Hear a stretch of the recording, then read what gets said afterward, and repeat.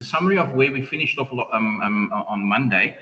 And this chapter, as I said, deals with decisions that you have to take about a product and developing new products. And we finished off with the example of products that actually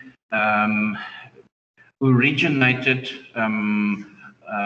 because of certain inventions. In other words, there was a vehicle invented, and as a result of that, there's all that spin-offs that come with that, like a trailer, for instance. And then I asked you to prepare some examples for me. I've prepared some examples on the next screen myself, but let's get Dylan on hooked up on as well, just to make sure and just to clarify it for everybody. Complementary goods and the examples we're going to do now, basically it's products and services that sell very well together, or it's products that are highly correlated when it comes to demand. In other words, it's like cell phone accessories, for instance. Let's get Brady on as well. Welcome, Brady. It's where you, for instance, you buy a cell phone, but because you have a cell phone, you also now need some of the accessories, like maybe a screen cover, or maybe some kind of cover to protect it when it falls and stuff like that. So there's all additional accessories that is has become products now as a result of the invention of the cell phone in the first place. Anybody wants to go first? Give it a go. I've got 4 examples myself that I'll share with you, but I'd like to hear from you. Anything that you can think of, like it almost says like chalk and cheese. Now, chalk and cheese, the two doesn't really go together for me, but I know that's the expression. Products that you think that complement each other well. Like, for instance, if you go to a coffee shop is per se not just a coffee shop. Very few people go to a coffee shop just to have coffee. They always have something with it, a little sandwich or a cake or something, or a muffin or a scone or whatever. So there's always, those are all complementary things. And then we've also seen that, for instance, in bookstores, the big bookstores, for instance, they enjoy, they have create little areas where people can actually just sit and read the books before they purchase it. You don't want to stand and just walk through the aisles of books. There's a nice little lounge area where you can sit in comfortable seats, and then they've brought in some coffee machines and stuff there as well. So the whole experience of visiting a bookshop is totally different. It's all makes you feel at home, because what do you often do when you sit down and read? Either if it's the paper or the next novel that came out, or a book that you bought, you always have something to drink. But just that smell of coffee sort of relaxes you and then adds to the atmosphere. And it's not just your old bookstore, which is the only. In the past, the bookstore was only the difference between a bookstore and a library was the fact that at the bookstore at least you could buy the books, but in the library you can't. Any examples of complementary goods like that? That because of the one product, the other one became a necessity as well. I've got, as I said, some ideas, but and examples I'm going to share with you, but I'm not going to put that up on the screen. I'd like to hear from you guys first. Anybody?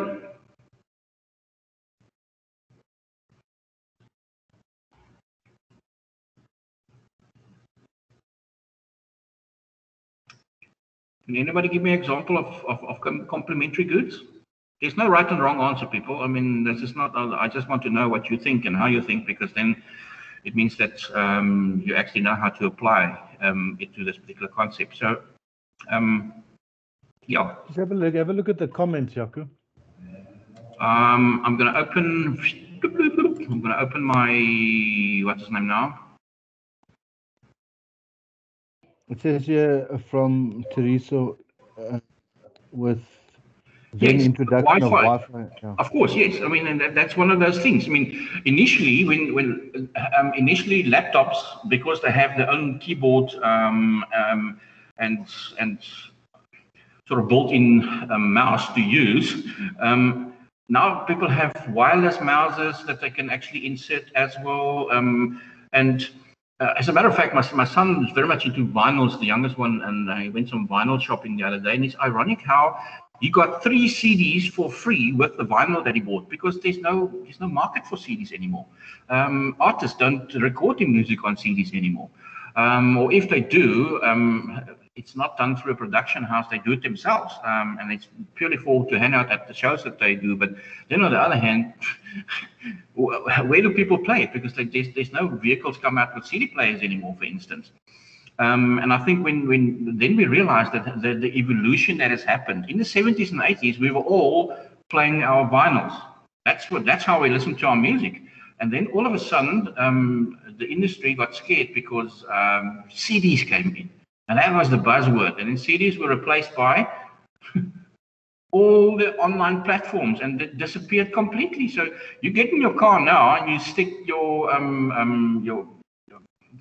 phone in to a port, and then you listen to music, or you don't listen to the radio, for instance. But despite that, vinyls have returned because vinyls couldn't be copied. You can't play a vinyl in the car. You can only play it on your record player. But yes, that's a very good example, Teresa. Let me share one, and then we'll go one for you, one for me, kind of thing. The one I want to share is the following: hot dogs. It's not a hot dog without a hot dog bun. Okay, otherwise it's just a sausage, right? Something very familiar to most of us. I try to select some ideas of complementary products that I think we can all relate to. Yeah, the one without the other doesn't go. Just the bun itself is just a hot dog roll. It's just a roll, and it's nothing. I mean, the sausage itself is just a sausage. Two combined becomes a hot dog. Right. Anybody else? Any ideas? A mouse doesn't work without a computer. You're quite right, Duncan. It's one of those things that you can't buy a mouse. Okay, right. And then what do you do with the mouse? It needs support to be inserted so you can actually use it. Yeah, I've replaced because I'm streaming I've got a big screen TV, but I'm actually I'm streaming everything I want, and I'm watching all the shows in that match. So my remote for my TV has now been replaced by my wireless mouse, because that's how I navigate myself across the screen and change channels. And yeah, it's amazing how things change. Let's share another one from my side. Movies, pencils and notebooks. Yes, a notebook without a pencil is just a notebook. A pencil without something to write on is just a pencil, and there's not too much you can do with that. They do go together. Yes, thank you, Tiffany. Movies and popcorn. Hey, believe it or not, popcorn itself is not. It's almost like you make yourself popcorn at home, and then. Okay, right, now I need to watch a movie, because I mean, what do I else? It almost as if that's the image that pops up when you switch on a movie or sit down to watch a movie. And similarly, when you go to the movies, when you actually go to Ster-Kinekor to sit down, it's very expensive nowadays. But I mean, I still love the movies. I mean, there are some movies that unfortunately you just have to watch on the big screen, or in IMAX, and you're prepared to pay that bucks. When we sit down, hardly ever do we not have popcorn with our. That's sort of part of the entertainment package. Shoes and insoles, phones and chargers, cars and petrol, tennis balls and tennis racket. Yeah, tennis racket without tennis balls, I suppose, is probably just something that you cannot chase the air with. But what do you really do? Yeah. Tennis ball itself, I think my Jack Russell would be of the opposite opinion. The tennis ball in itself, he doesn't need a racket to play. He just needs the tennis ball. But then you can't play tennis without both of those. Good examples. Thanks, guys. Right, let me share a third one. A razor and the blades. Without the blades, I mean, you can't shave. You need. It's going to be very difficult if you just have the blades, but you don't have the razor itself. Yes? Converser in a bed. Yeah, especially in winter. Yes, example in class is a bed and the blanket. Converser in a partner. Even better. Then you don't need the bed. Guys, frozen food in fridges. Yes. I realized that when I was still very much into camping when my sons were younger. Yes, that's one of the first things that you buy. You buy the caravan, and you know what? You don't even need a tent initially. You just need that. But most importantly is a cooler box. You need to have something to keep. Well, most caravans nowadays actually have the fitted fridges and everything. It's almost like a house on wheels, but yeah, that's something that's really important. How do you keep your food frozen if you don't have a fridge? Mobile phones and SIM cards. I suppose without a SIM card, no use. Mobile phone be of no use. Maybe chuck it at someone that you're mad at. Toothbrushes and toothpaste. Thanks, Hermina. Yeah, we're getting some great examples here. Thank you. Last one I'm going to share, and then we move on with the rest of the chapter, would be, what's that? That's a pot of curry. Now, curry without rice is it's not a meal. You need to have both of them, right? Okay. My apologies if I've actually made you hungry this early in the morning. But then on the other hand, I know it's not even 10 o'clock in the morning yet, and I know even if you had breakfast that you are still hungry, because students graze all the time. But yeah, great examples of complementary goods, and I think we all know that it's almost a chicken. We left the class the other day with curry without rice. That's exactly. I know exactly how he feels. That's my expression too. It's yeah. Good one. You've been spending some time with our friends down in the Cape, Andre, or just got access to all the websites that he visits very frequently to share all these nice images with us.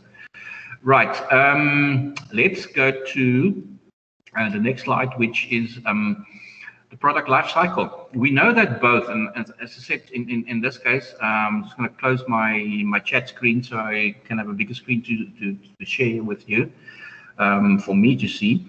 Both industry and the products that and services that sold within a particular industry go through different life cycles.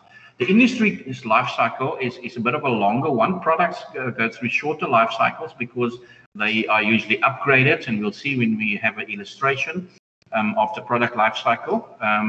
There is one that Michael Porter has illustrated on page 155 for you, which is the industry life cycle. And if you page over to page 157, then you'll probably see the following on your screen, which is the image of product life cycle that goes through the following stages of introduction, growth, maturity. And then when it gets to that point of maturity where it's settled in the market, and now either the sales start dropping.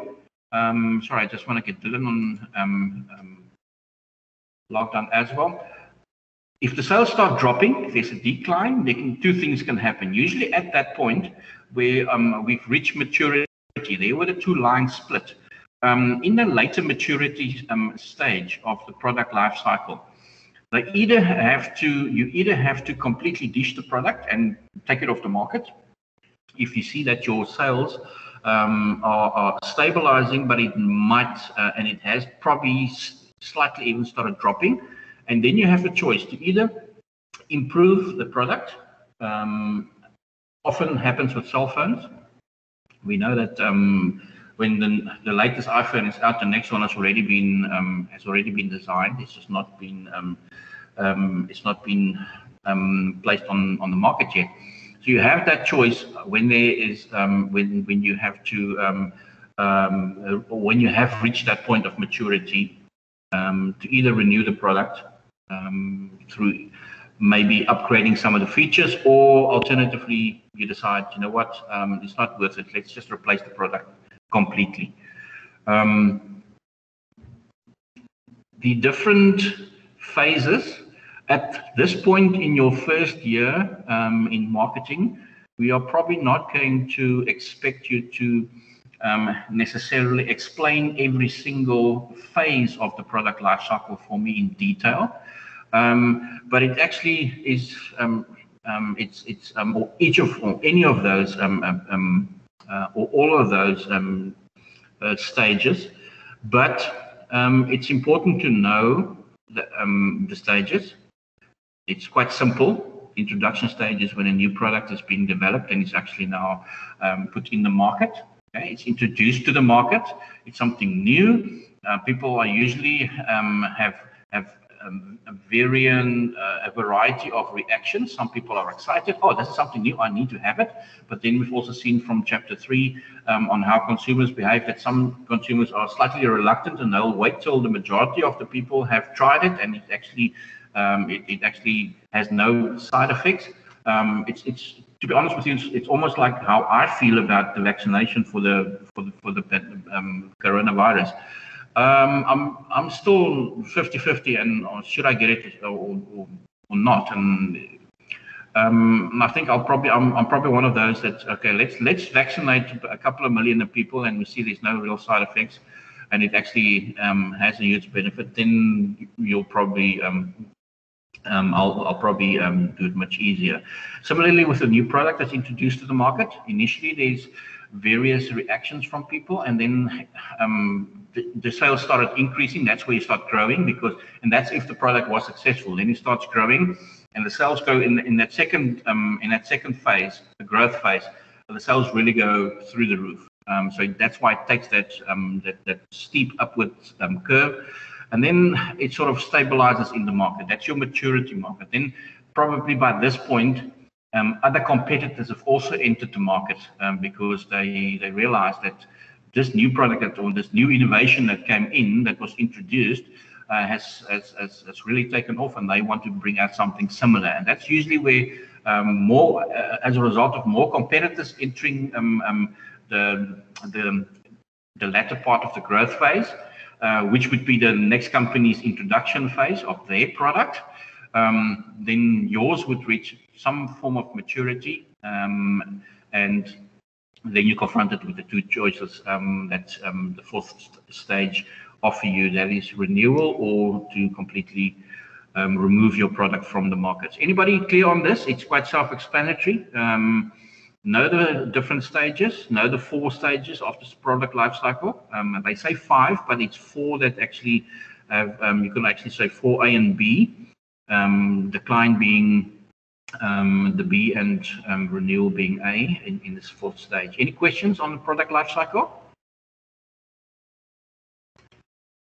Good.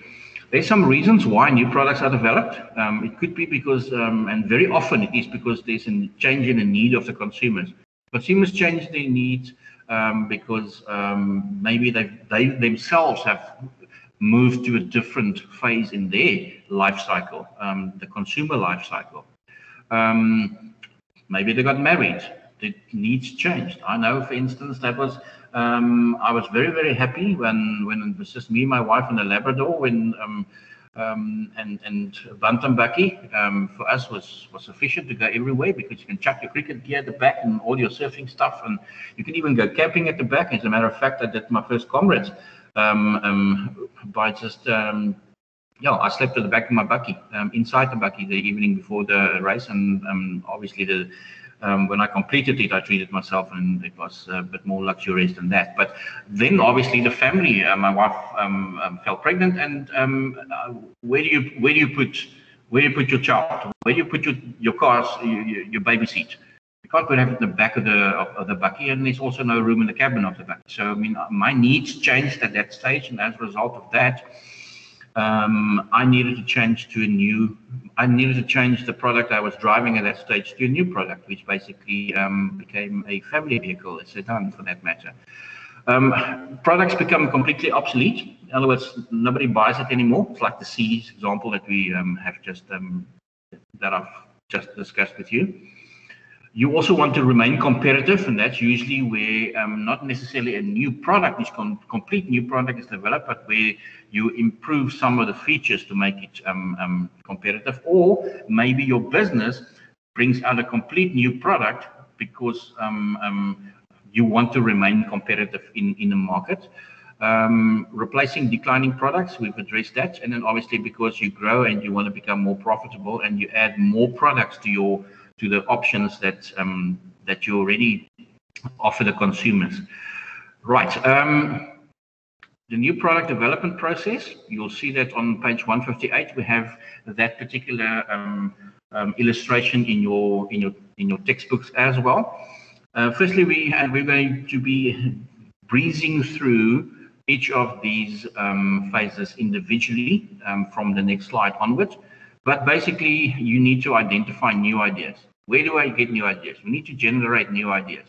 Then we have to screen our ideas, and we need to toss the ones that's actually not likely to succeed. Then you start spending more time on developing the concept itself and even a bit of testing before you actually do a business analysis to see, okay, right, so what do I want to achieve? My sales volumes and my profits for this particular product. And you follow that up by doing some market testing, specific selected segments in the market that you target to sample test your product's potential success. Make any technical adjustments if necessary. You follow that by starting to market the product. You start with commercialization, and then finally the pricing and put the product in the market. That's the steps. We're going to look at each of these steps individually now. Right. First step. To have a good idea, somebody said to me once, you need to start by having many ideas. I think it's been documented that the inventors of the light bulb, or the inventor of the light bulb, can anybody tell me who that was? Who's that little yellow man there? No, he didn't invent it. Who invented the light bulb?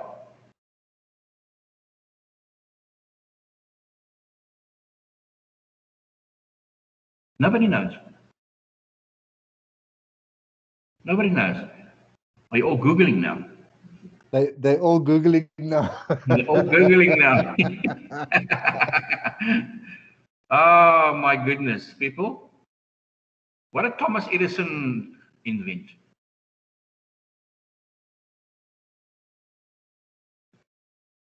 It's not Alexander Bell, because that rings a different bell. He invented the telephone. Thomas Edison was the person who invented the light bulb. Apparently, he attempted more than 100 times to perfect it. Okay, so basically, if you want to have an idea that works, not every idea is going to work, but you need to have not just one idea. I can remember when I was still at Boston, and obviously the entrepreneurial spirit was still very strong. Me and a couple of friends came up with an idea, and we put a lot of effort into it. And then eventually, when we went to see the people who would can approve it, they said, no, it's not going to work. And they basically took the idea. And then we were still stupid students because we... What was the idea? Can you share it with us? Was it a secret? I'd much rather not. No.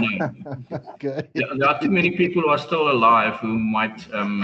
not that they are going to... This is not published on YouTube, so... But... you never know. No, I was very much into sports, and obviously I was quite keen on making a full-time occupation out of it, off the playing field, because I wasn't that talented. But I also from very early on in my life, I wanted to become an architect. So what I did is I designed a model of a sports stadium, a cricket stadium. And I also, that was after I returned from the UK. I've met a few people who from the East who were prepared to invest some money in a project like that. And when we went to the person who needed to approve this, yeah, unfortunately the idea was shot down and said that it could be done. There are greater needs. Why build one stadium if you could actually build 10 different fields with the same money? And then lo and behold, yeah, 6 months later, that same stadium appeared somewhere else. As a matter of fact, even the same engineers were involved. But anyway, that's how you learn your lessons, because you're still in the learning process. But yeah, lesson learned there was, apart from the life lesson of not trusting anybody in business, but to go with your gut, but also to not invest too much time like we have in one project, in one idea, which was a great idea because it wouldn't have happened. And by the way, that stadium is still is still in use in our country. Did you try and take them on?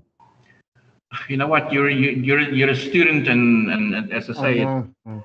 yeah, you're a student with a lot of ideas and a lot of fire in your belly. But at the end of the day, then you don't necessarily always have all the know-how to fight and these big guys. And the time and the money. That's the other thing. Man. Sometimes you know when to pick which fights to pick. But anyway, long story short is we learned that to invest a lot of effort into this one particular idea, and then it's shot down, regardless of the end result. If it was turned down and nothing else happened, it would just have been another idea. And then we realized, and we learned quickly from that. And the next thing we experimented with was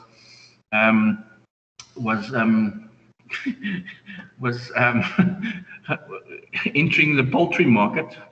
We got little chickens because I was living renting a place outside of Stellenbosch on a farm, and we got a couple of chickens, raised a couple of chickens, went to the pet shop, bought some chickens, and the chickens eventually hatched some eggs, and then we started selling the live chickens because there's a very it's a very popular item among certain cultures in our population, and we definitely had a roaring business.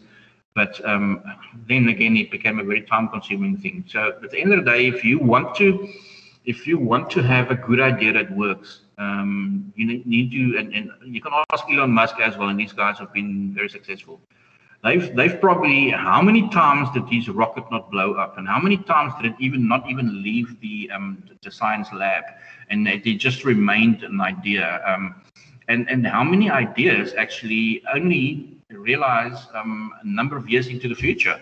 It's almost as if you say, okay, right, that's never going to work. You leave it and you put it in the cupboard somewhere, and then a number of years later on, you dust it off again, and maybe sometimes the timing is not right. But the long and the short of it is, for you to have a good idea that works, that can develop into a product that can be sold and that will grow and be sustainable, and you need to have many ideas, and you need to work on a number of ideas at the same time.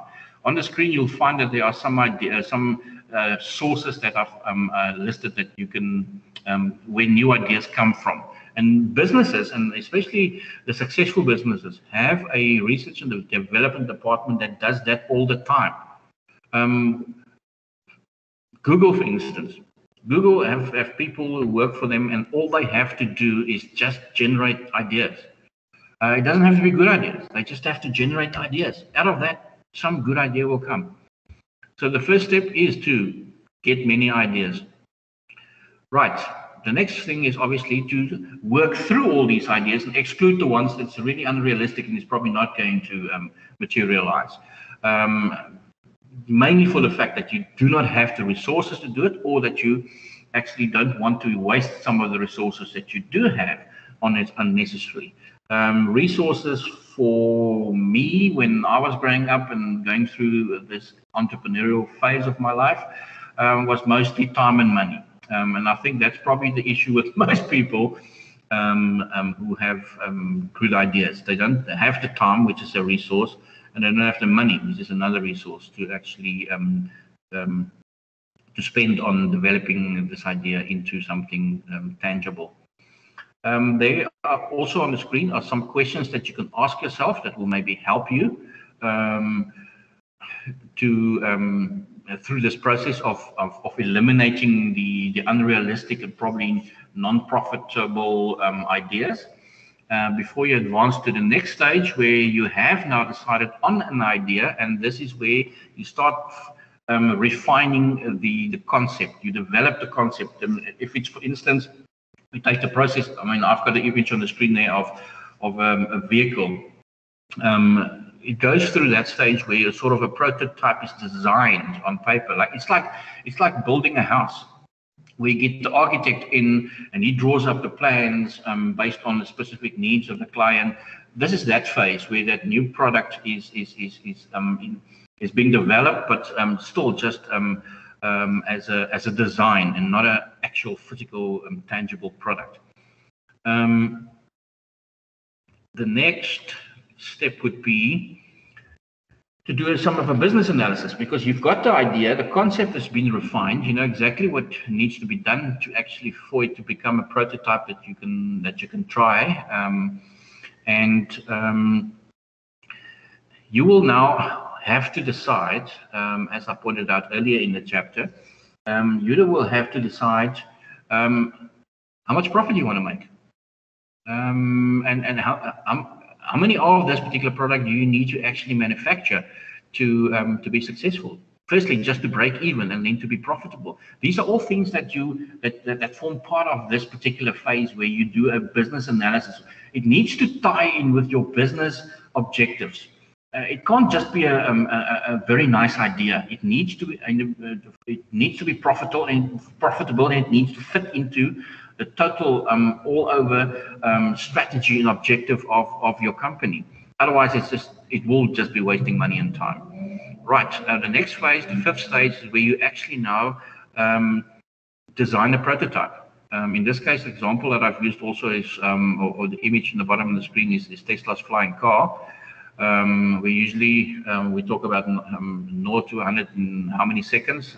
There they're talking of 0 to 60 inches in 1 second, because obviously it's still very much something that that Tesla, Elon Musk is very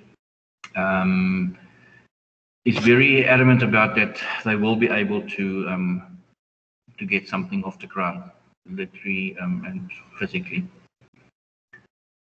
You also, in this particular phase, you start testing. You select a particular sample group of the market, and you maybe provide them an opportunity to test it and give you feedback.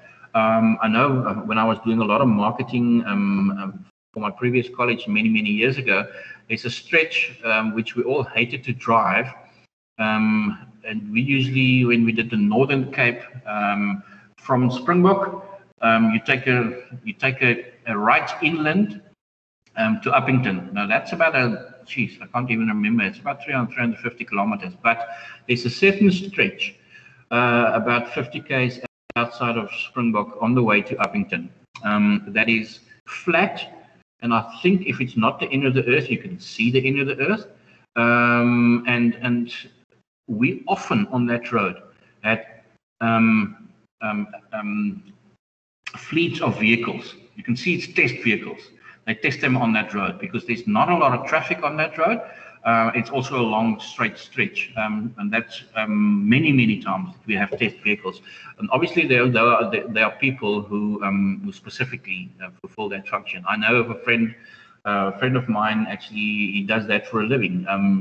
He's always been a petrol head. He loves vehicles, and he writes for magazines, vehicle magazines, car magazines, and they use him to every single time that new models are brought into our country. He's given the opportunity to test drive it, write his opinion on it, and he's also then invited to the launch of that particular product or that new model. What a life. I think he probably, I'm not sure if he's ever owned a vehicle in his life, because that's all he's been doing. Yeah, if that floats your boat, it's amazing. But those would be people, there are people like that who do it as a profession, who just test these products for you. I know that there are some other products that I would prefer to rather sample, but let's not embroid on that topic at the moment. Right, the next step would be to obviously make any kind of changes that's necessary based on the feedback that you got from your testing that was done. And now you start putting your operational requirements in place as well.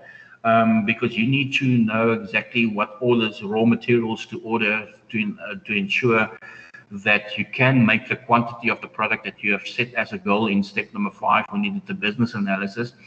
You will start with production, and you start building an inventory, because there's no point in going to the next step where you are going to commercialize it and you're going to start marketing it out there and advertising it, and tell the marketplace about it, and then all of a sudden, sorry, so you need the waiting period 6 months.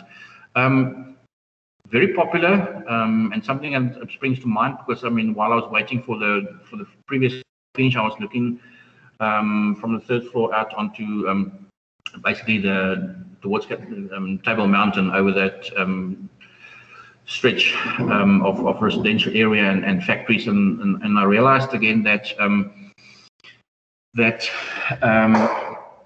sorry, it's just I've got a frog in my throat, and I need to just quickly take a sip of water, if you don't mind. Oops, lazy. Now would be a good time for anyone to ask a question while I'm trying to catch my breath and get rid of this irritation in my throat. Any questions? I haven't opened my. Let me open my conversation box and see if there's anybody sharing anything. Yeah. If we can be friends with that friend, imagine that. Imagine that. Okay. Nothing else at the moment. Excuse me. Let me just regroup there. Yeah, as I said in the previous phase, what we are going to do is we need to build inventory, and as I was saying, looking out over that stretch, I saw a lot of dealerships. This is an area that there's a lot of dealerships that's very visible from high up where I was standing. And you are not going to, for instance, launch the new VW Golf and ask people to visit your dealership because they can do test drives, and when you get there, there's no vehicle to drive. It was just a way of getting people there. So when new products are developed, you have to ensure that you build an inventory, and you have to make sure that before you start advertising and inviting people and sharing that information with the marketplace, that you actually have items in stock. There are many examples of businesses that have fallen into that trap of not manufacturing enough, but it is not an exact science. It's much easier nowadays with all the technology that we have to more accurately, through all the different models that's available, and to determine more accurately what amount of inventory you need to build up. But it's expensive. People are not going to manufacture 1,000 units of a particular product if they are not sure that they will be able to sell those thousands. And therefore, they very often, especially new businesses, often don't carry enough stock initially. But just make sure that you don't overpromise when it comes to this, because a wonderful idea and a great product can quickly disappear from the minds of a consumer if they have to wait too long to get that product. There are some products where people are prepared to wait for an extended period, but there are not too many of those. Right. An example that's in your textbooks is the house brands of Pick n Pay. Those Pick n Pay brands, there's nothing, the milk, if I can just look at that particular image on the screen,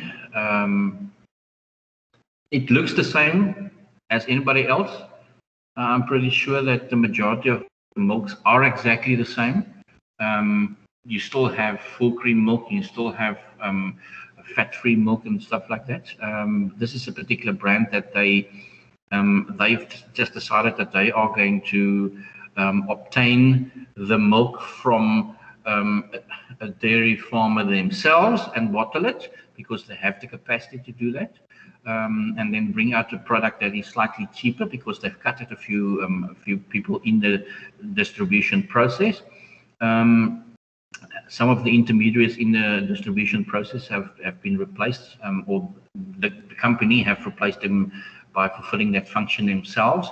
It's a common phenomenon nowadays, and I think especially when businesses are suffering as a result of global recession, economic recession, they look at different ways of doing things, and one is to actually cut on your expenses. And if there are some of the functions that you can fulfill yourself by just doing a few changes, making a few changes within the structures of your business, then people rather do that, or then businesses rather do that. I'm not going to go into detail, but just to up to this point, capture the essence of what we have done in this chapter, and which is basically products and new product design and the life cycles products go through and why new products are added. You'll find among those 3 pages in your textbook in the form of the example, the house brand example of Pick and Pay. I'm not going to embroider on that. I'm much rather going to go to the next section of the work, which deals with the different distribution channels or different forms of distribution. Distribution is often, not to be confused, another word that is used in the market itself. It's called marketing channels. Some refer to it as distribution channels.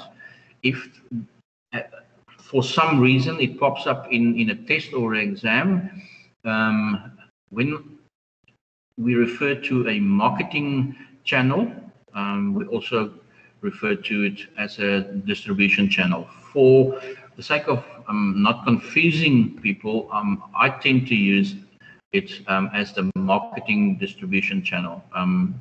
Use both words, so then it makes sense and people can recognize what we want from them. But basically, all your supply chain activities is either found upstream or downstream. Now, basically, if you image that you can hold for yourself, I can't get up now because of my knee surgery, but last year, basically what I did is I stood on top of one of the chairs in front of the class and I said to people, everything upstream that has to flow from the ground, like the raw materials that you find there and the equipment that you need to get the raw materials out of the ground and to get it into a truck, to get it to you where you are going to manufacture it, is upstream activities.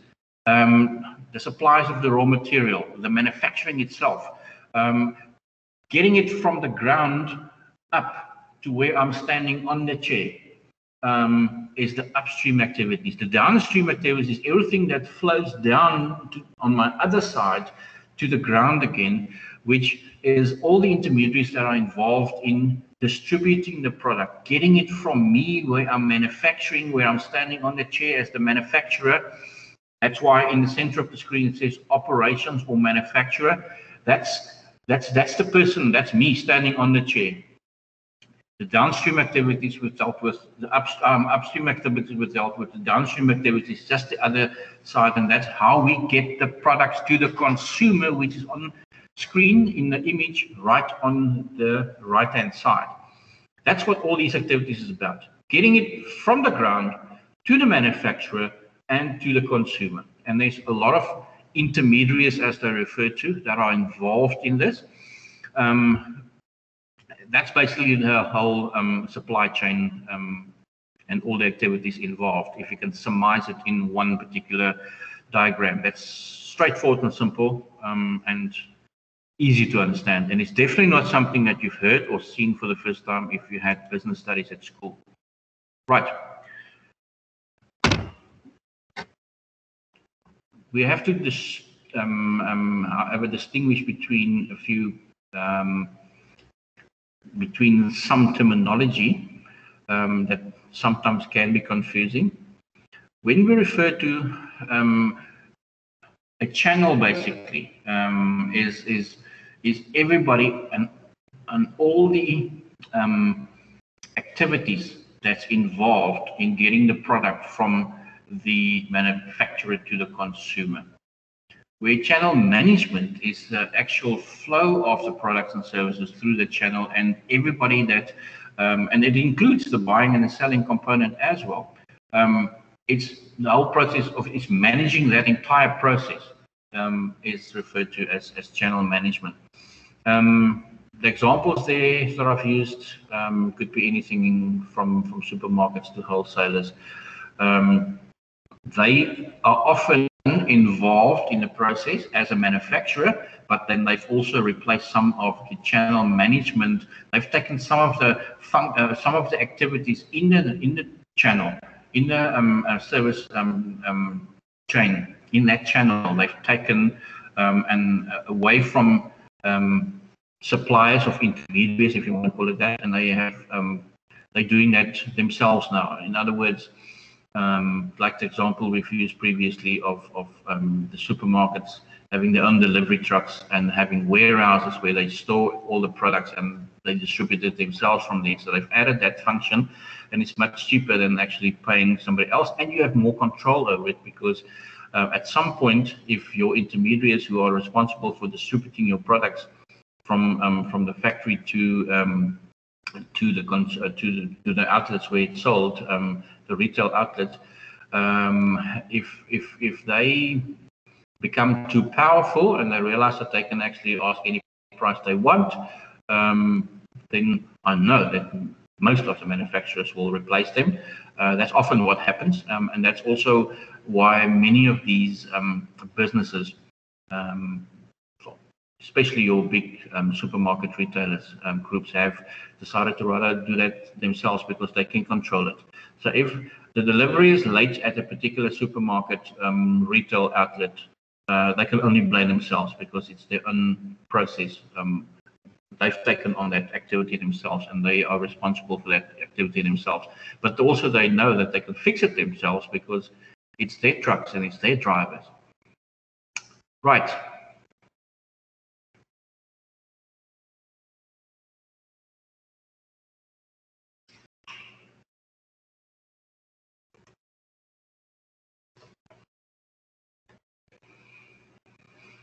Some of these activities in the distribution channel add some value, and they can add different value to different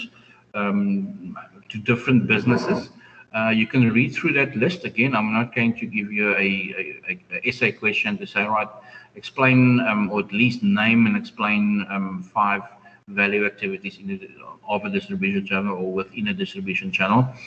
But I think it's rather self-explanatory. That the different values that it offers is that depending on where you find yourself in the distribution channel, you can either be responsible for the storage, you're responsible for the buying and selling, you're responsible for the transportation of the items. Maybe you are just responsible to provide the consumer with information on where to get the product and if it's something that they need to maybe assemble, how to use it, give them the proper instructions. So they are all different roles that's fulfilled by the different intermediaries, and as a result of each of these roles, they add different forms of value to the whole distribution channel. Just be aware of that, and that there are different value activities, but as I said, in the context of the course itself, it's not that important to understand it in greater detail. Right, now we have different types of distribution channels. On page 170 in your textbooks, you will find that illustration, which basically summarizes the 3 different types of activities that you can find that your channel intermediaries fulfill. You have your transaction, logistical, and facilitating activities. Now, transaction activities refer to specifically the buyers and the sellers of the products. They are the ones taking the risk. They are the ones who has to keep stock and make sure that that they have sufficient inventory for the demand in the market. Your logistical activities are the intermediaries in the channel that's responsible for mostly the transportation of the products from between storage and it can include storage as well, but it's usually between storage and the wholesalers and retailers. Your facilitating activities is those intermediaries providing information to the customer and then also ensuring that a uniform quality standard of product is received by the customer. Okay, basically, if you're unsure where and what in your textbook, this particular illustration of the activities in the distribution channel is just an illustration of what you've seen on the previous slide. Okay. More importantly for me, however, in this section on distribution is that we need to look at the different types of distribution channels. When the distribution of tangible goods, products that you can touch and feel and taste, when they are distributed, we can find three different types of channels. It could be directly from the manufacturer to the customer.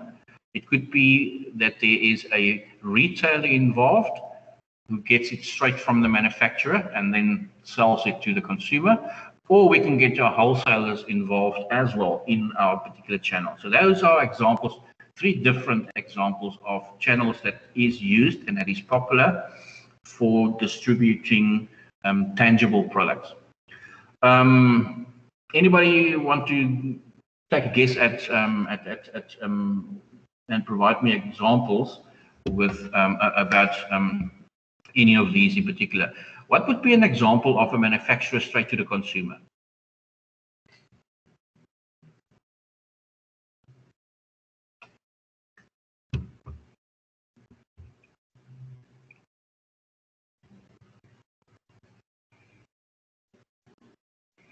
Okay, let me kick off and then you can do the rest.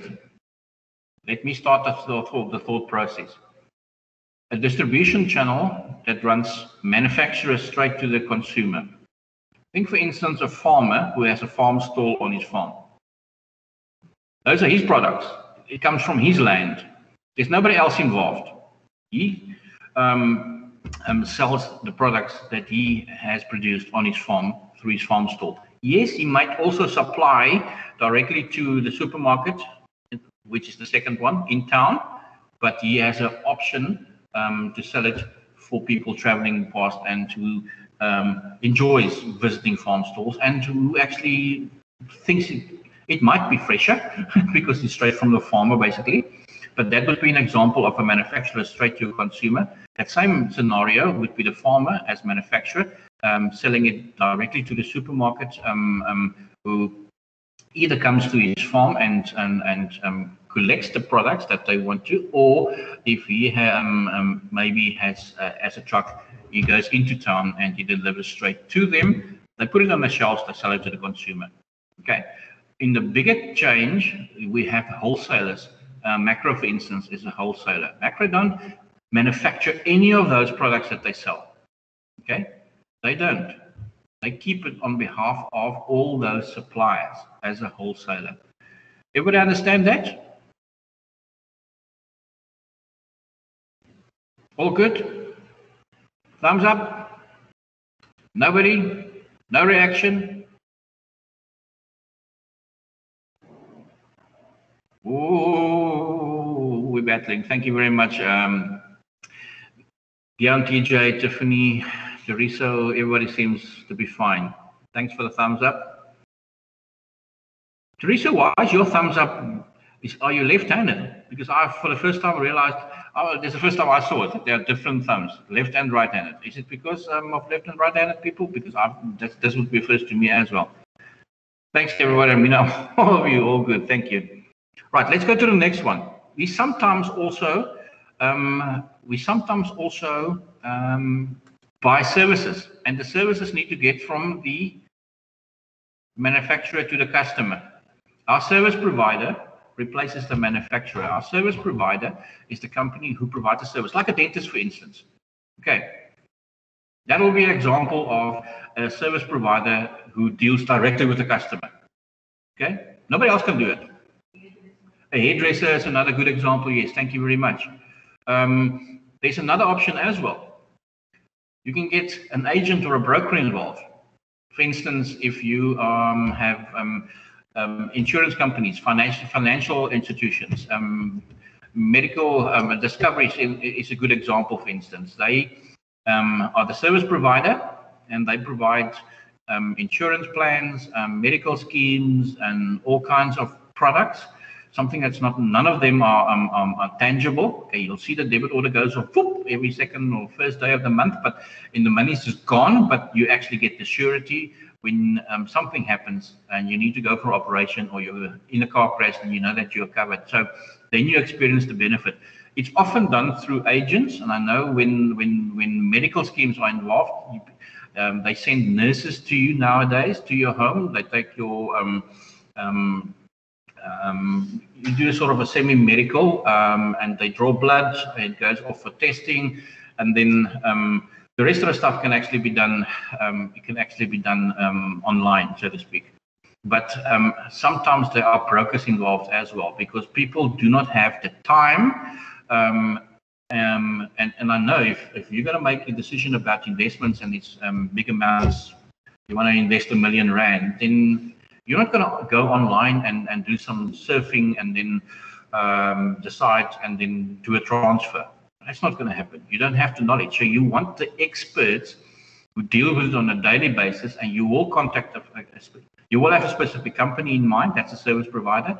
You'll contact them. They will send you an expert who represents them. They will sit down.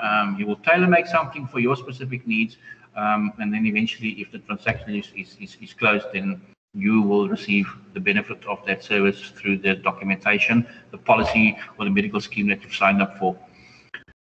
Right. Retailers. Distribution retailers, for instance. Anybody give me an example of that? Woo, looks as if we're going to get some homework. Anybody wants to have a go at it? I don't want to do everything today, please.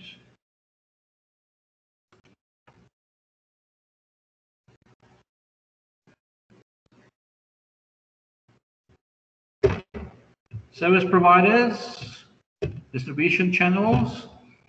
Let me rather give you a couple of examples of service providers, and then you tell me which one fits in where. Vodacom, thank you very much.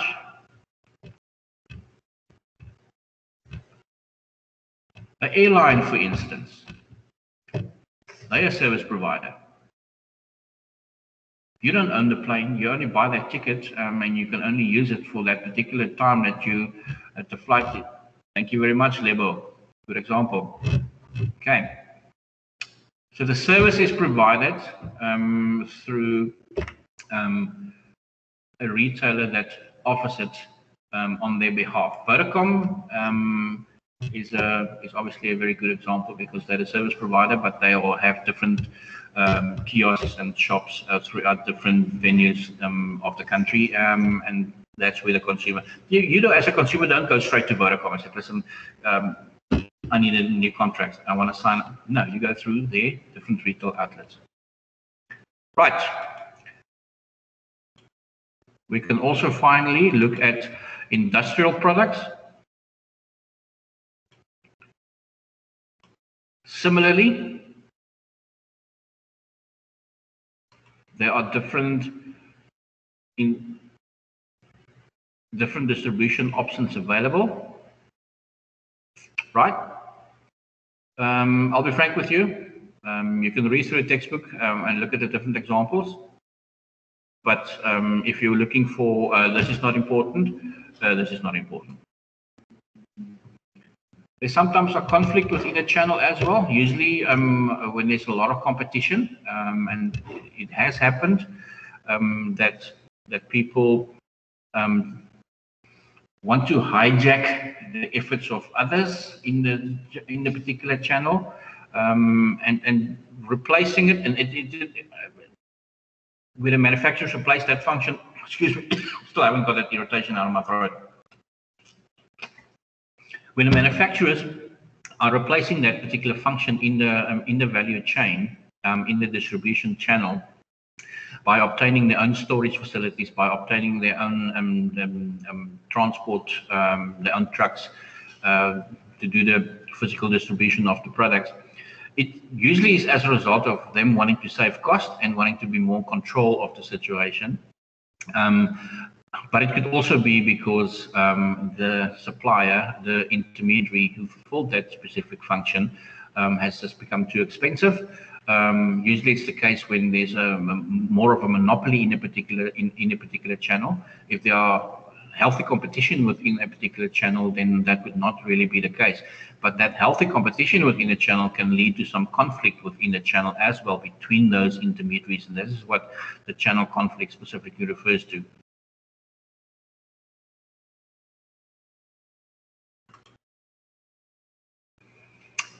There are some factors that determine the distribution channel design. Those different examples for industrial products, for services, and for tangible products are all examples of channel designs.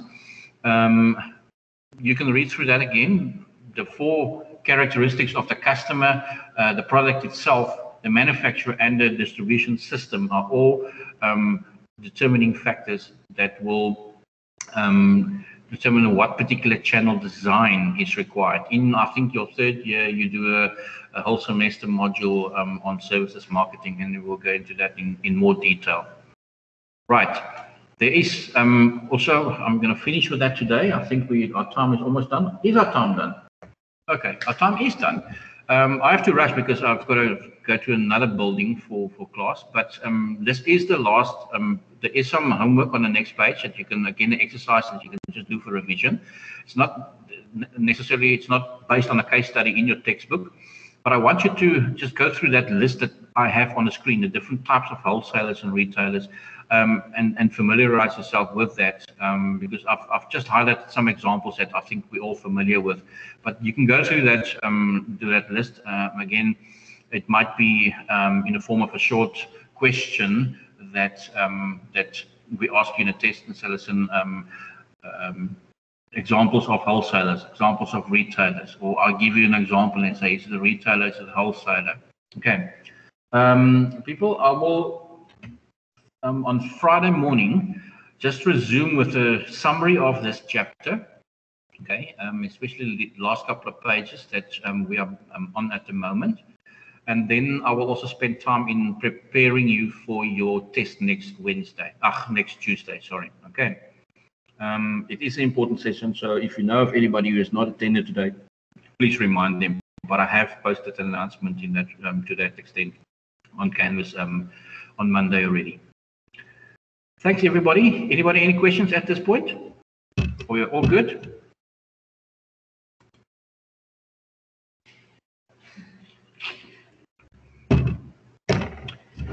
Yes, if you want to put a product in the market, you need to test it. And you would be our products when you graduate, so we want to test it to see if you're ready to go in the market or not. That's why we're doing tests. That's the academic in me talking. The marks for the class test, at the moment, it should be ready by Friday as well, Candace. To me, it's not that important at the end of the day, but it is important to that you know how you did in your test. But it should be ready by Friday, yes. Well, good. It's a pleasure. Thanks. Nice chatting to you guys again. And we see each other second period again on Friday. Keep well, behave yourselves, and then we'll chat again on Friday.